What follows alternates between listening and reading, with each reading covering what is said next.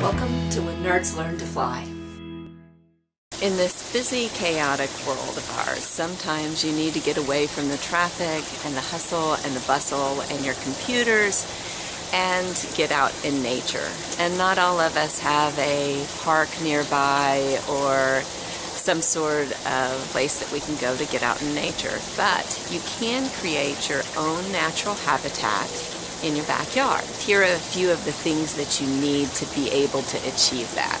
One of the things you need is a source of water. We built a pond, which we have koi and goldfish in. It doesn't have to be anything quite as elaborate as ours is. Ours is probably 1,200 gallons or so. We built the little Thai temple in the corner just as an accent point, and we can actually have water come up through the center of it and down the sides. We have the fish, so you can sit out here and enjoy the fish while you feed them and enjoy this natural habitat. But one of the things that animals need is a source of water. It can be a small tray or even a bird bath or something as large as a pond. Trees help. They hide them from predators.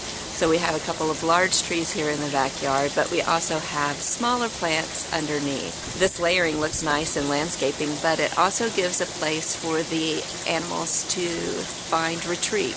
The birds can hide in it. It also makes great nesting materials for them.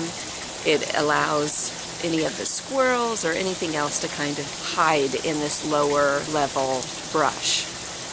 You also need a place for them to eat.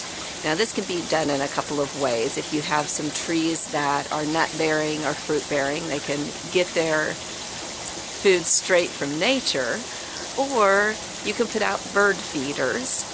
You also should have some flowering plants because you want to bring in all of your pollinators, your bees, your butterflies, and even hummingbirds. During the time of year that the hummingbirds are here in Florida, we end up putting up hummingbird feeders, but we also have plants like firecracker plants and different kinds of plants that are specific to hummingbirds.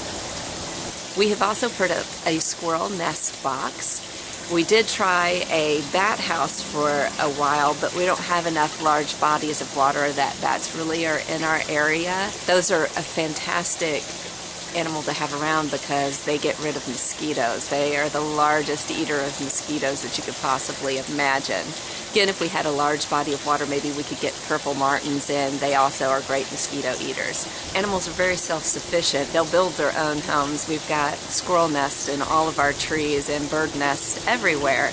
But you can also provide bird houses, different bird houses for different types of birds. Now, sometimes this fails miserably. We built some houses that were specific to the Carolina wrens, and they ended up building on a shelf in a planter that we have instead of building in the bird houses we have.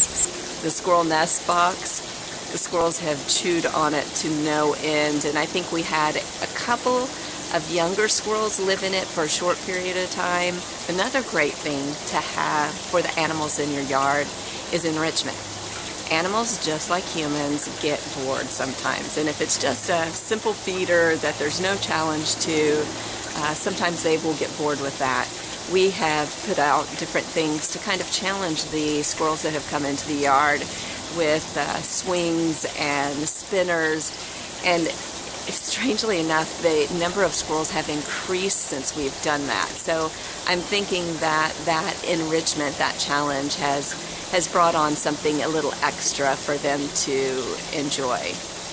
After a short period of time, you'll notice that they start to get used to you. If you're coming out into the yard with them and watching them and enjoying their antics, after a while they'll get to where they come right up to you. A couple of days ago I had a Carolina wren fly within an inch of my nose, which for me it seems like the birds are the more challenging. They're a little bit more skittish than the squirrels are.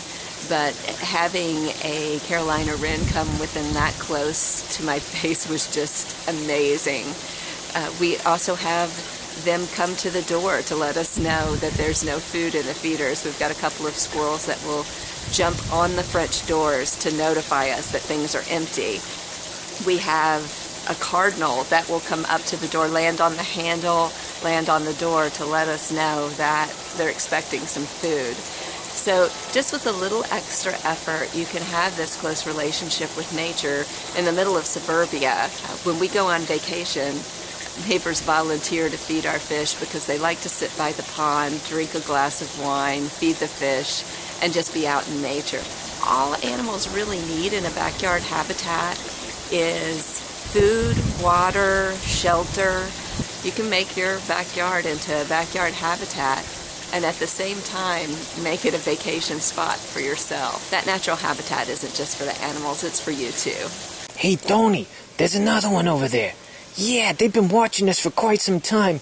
Hey, me and the crew, we ain't gonna mug you or nothing, so just click that subscribe button. We could use the spare change. Go ahead and do that so we can keep those peanuts flowing. Thank you.